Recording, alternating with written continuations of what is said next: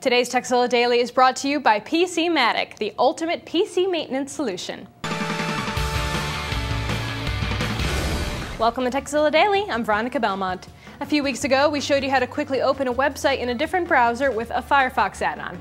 Well, it would make sense to have this option available in multiple browsers, and viewer JD emailed us about how to get that same feature in Safari. Go to Preferences, Advanced, and at the bottom, check Show Develop menu in Menu Bar. Then, when you want to open a page in a different browser, click Develop in the menu bar, then Open Page With, and select a different browser. Thanks for the tip, JD. And if you know how to get this feature in Opera, Internet Explorer, Chrome, or any other browser, send us an email.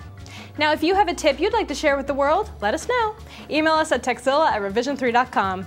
And don't forget tekzilla.com. It's the place to find more tips, tricks, product reviews, and how-tos.